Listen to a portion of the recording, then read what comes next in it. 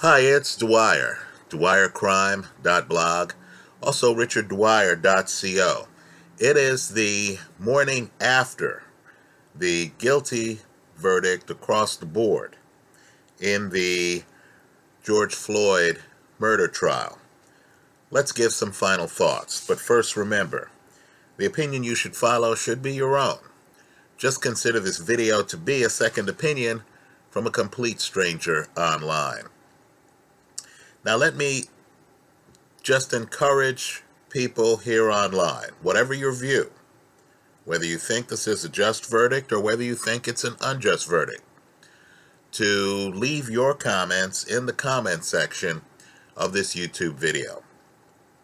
If you'd like, you could also leave it on my Twitter account at Dwyer70905. Again, at Dwyer70905. Let's have the discussion. Let's make it interactive. Now, I recognize that there are many in the legal profession, including Harvard Law professor Lawrence Tribe, who believes that this was a case of clear-cut liability, of clear-cut guilt, right? I'm not among those. You know that I would have voted to acquit on all three charges, right? I view this case as a jury nullification case. In other words, I believe there's some members of the jury, and I'm speculating here, who fully know that the prosecution did not prove their case beyond a reasonable doubt. Let me just say, in running a crime blog, in practicing law myself, I've watched my share of closing arguments. And I thought the defense, Attorney Nelson, threw down a great closing that really showed the problems with the prosecution's case. In other words, the prosecution was the side with the burden.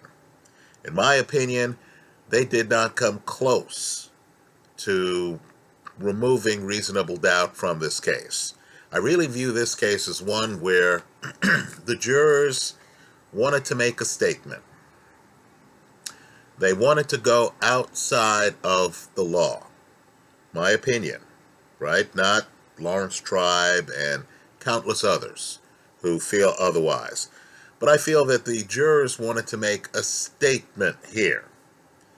And I believe they recognized that the evidence wasn't conclusive. The evidence left open the possibility that, in fact, George Floyd was not assaulted by Derek Chauvin, that Derek Chauvin didn't do a predicate felony on which to hang a second-degree murder conviction, that the only reason George Floyd is out in the street is because George Floyd, after committing a crime, would not get in the police car, flatly refused, was resisting arrest, right? So, let's just talk about areas of reasonable doubt. In the comment section in this video, please feel free to disagree with me. Tell us your theory of the case, and other YouTubers can discuss it.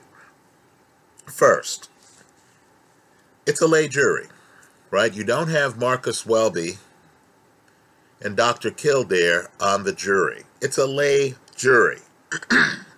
They're not supposed to be medical experts.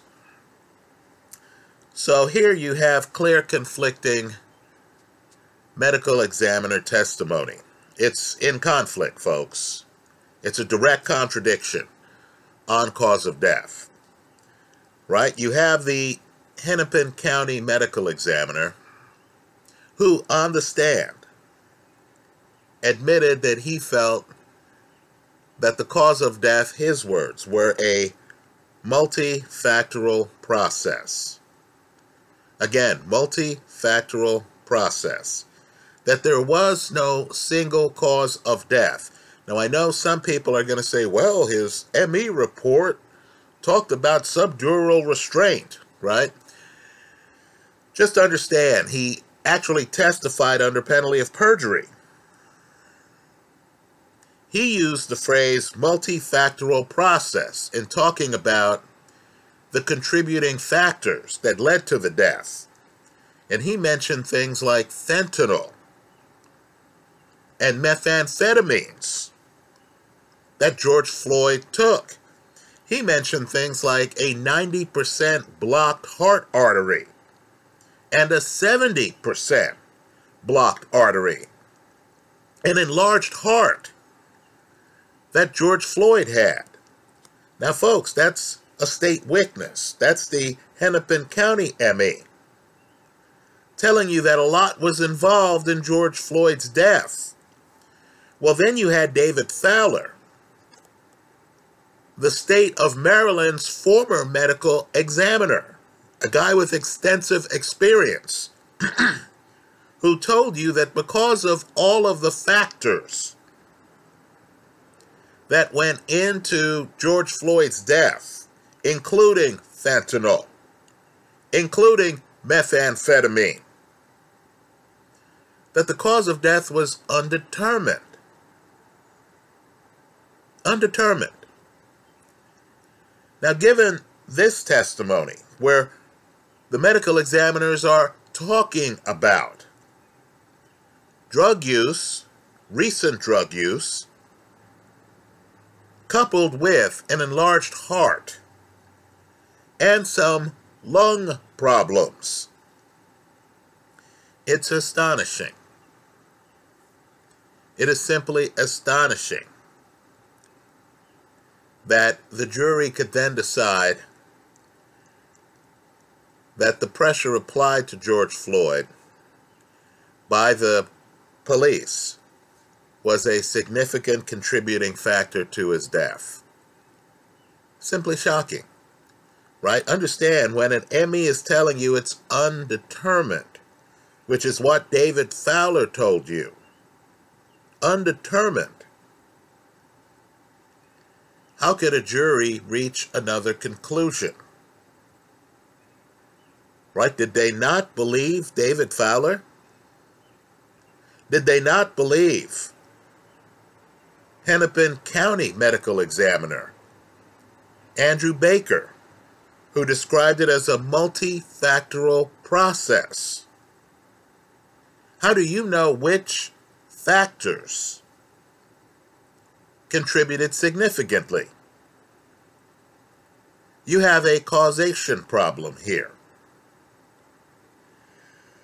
Well, let's also talk about something else that hasn't been discussed enough. You know, in Andrew Baker's testimony, he referred to the word fatal in discussing the dose of fentanyl that George Floyd had in his system. He even went so far as to say that had he just found George Floyd dead, he would have ruled a fentanyl overdose. Now, one has to wonder logically how having a cop then on top of a guy who would have been ruled a fentanyl overdose somehow makes it a murder. Especially when the only reason the guy's on top of George Floyd is as part of an arrest after George Floyd has passed counterfeit currency. But just be aware of the fact that Andrew Baker talked about a fatal dose of fentanyl. In an earlier video here, I actually read portions of Andrew Baker's trial testimony from a transcript that was made available to the public by CNN. Right, so the Hennepin County medical examiner Andrew Baker talked about a fatal dose of fentanyl. Now let me ask a question here that I believe the jury should have asked. Where is the evidence here that George Floyd had a high tolerance to fentanyl? Was any presented? Right? Without evidence of George Floyd having a high tolerance to fentanyl, the fact that he had a fatal dose of fentanyl in his system at the time of his death opens the door to reasonable doubt on his death. How do we know that this wasn't a guy who had recently taken fentanyl who then dies, regardless of everything else that's happening? Again, you have David Fowler's testimony, the state of Maryland's medical examiner, that the cause of death was undetermined. You couple that with evidence that George Floyd had a fatal dose of fentanyl in his system at the time of the death, and how could you find anybody guilty of murdering him? Let's also talk about the murder 2 conviction for a moment here. Right now, as I understand it, and please correct me if I'm wrong, you have to find an underlying felony that Derek Chauvin is committing to get to this murder 2 conviction. You have to find that Derek Chauvin is criminally assaulting George Floyd, right? Criminally assaulting him to reach the conclusion that he should be found guilty of murder 2 under the state of Minnesota's laws. Now, let's just ask some basic questions here. And I mean basic.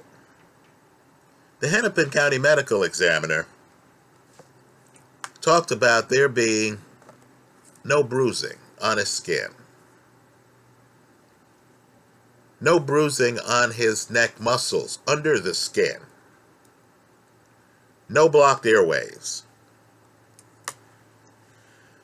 We also know that while George Floyd is being restrained, the paramedics have already been called. They're on their way.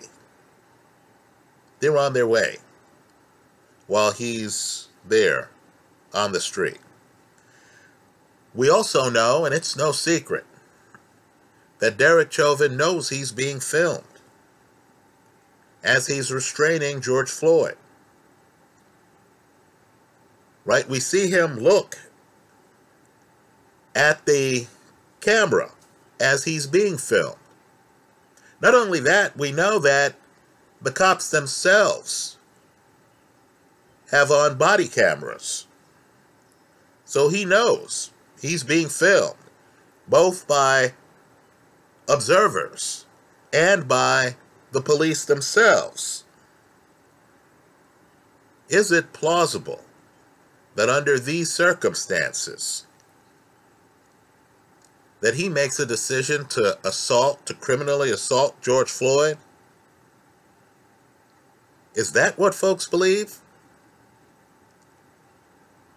I mean, isn't he with George Floyd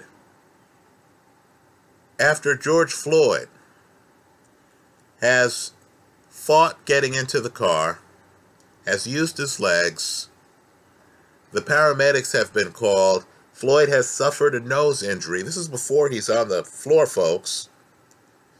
And Derek Chauvin then has him on the floor with the paramedics already on their way.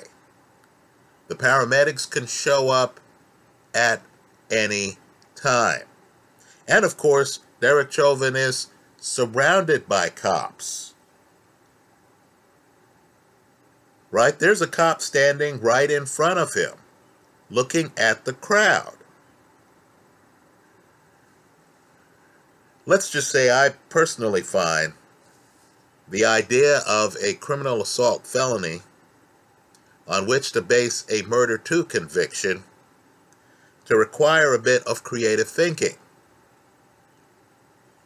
So make no mistake, I just want to be as clear as possible here. And I know people disagree with me, and I'll let the chips fall where they may on that. Right? I've made several crime videos here online. You can investigate them for bias, whatever. Right? I just don't see it here. I would have voted to acquit on all 3 charges. I think the jury here had to make a decision, to make a statement, and had to overlook things like Hennepin County Medical Examiner Andrew Baker's testimony that it was a multifactorial process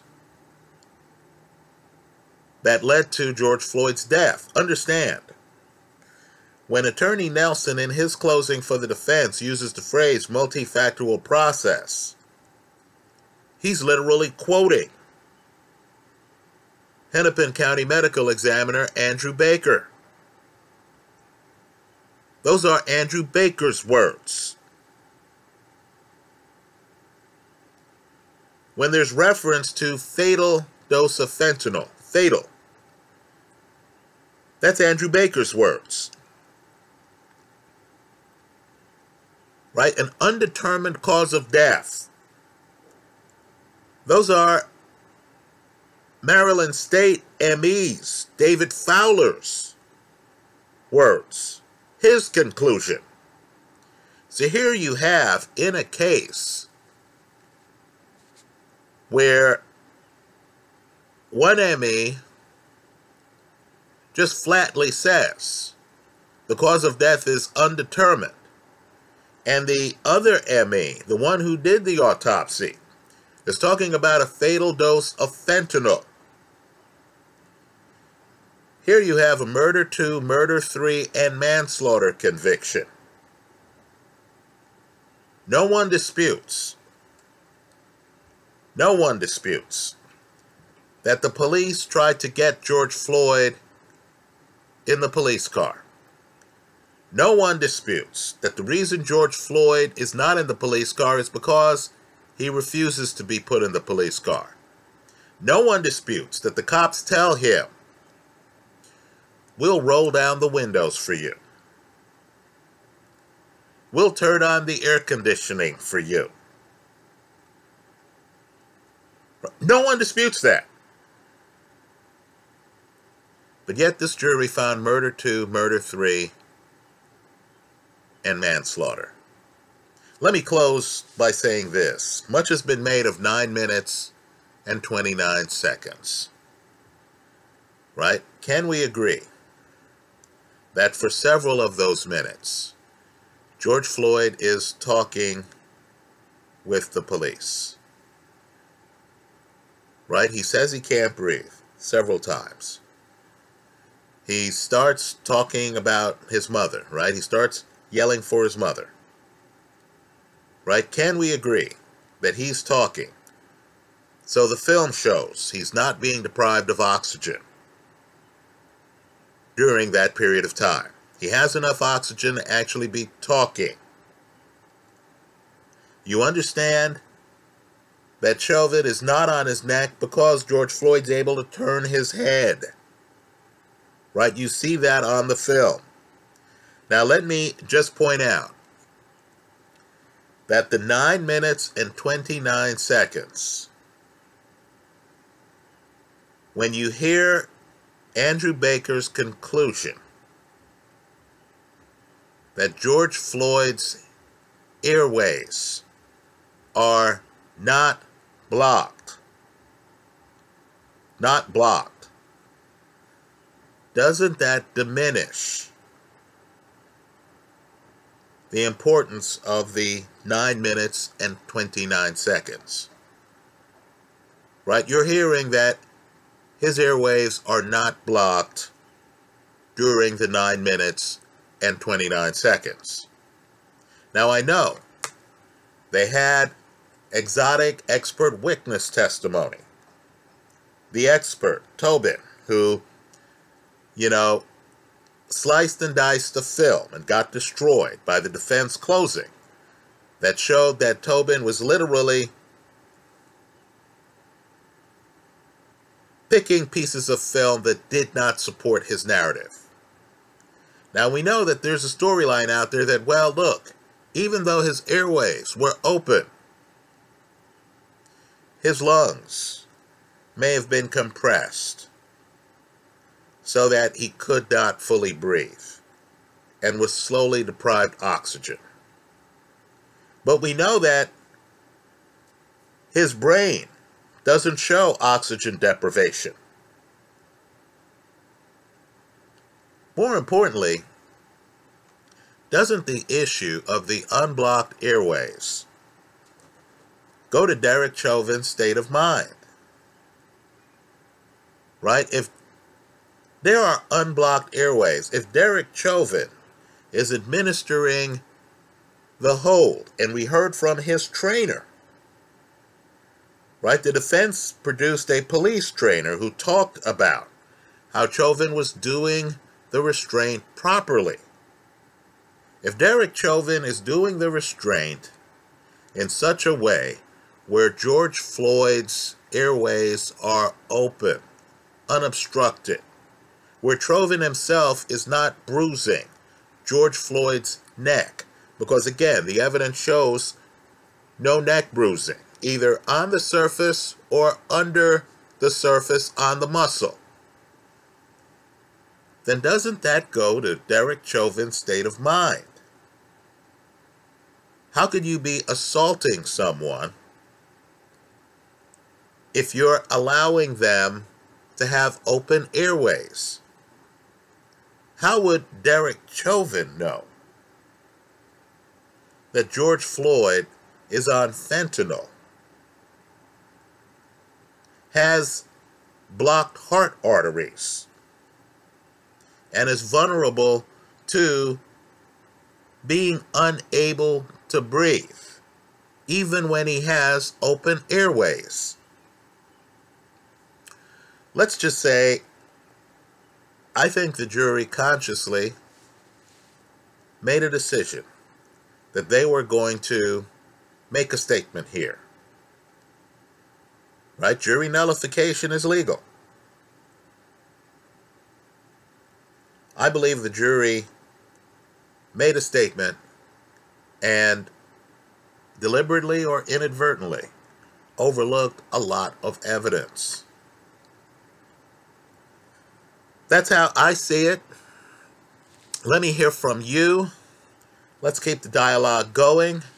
I hope you do so in the comment section of this YouTube video. Thanks for stopping by.